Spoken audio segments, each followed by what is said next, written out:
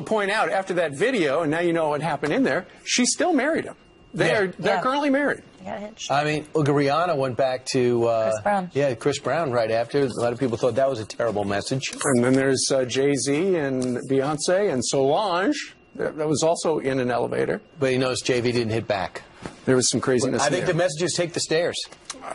The message is when you're in an elevator, there's a camera. Yeah. And there's a camera right now on Heather Nauert, who's got the headline.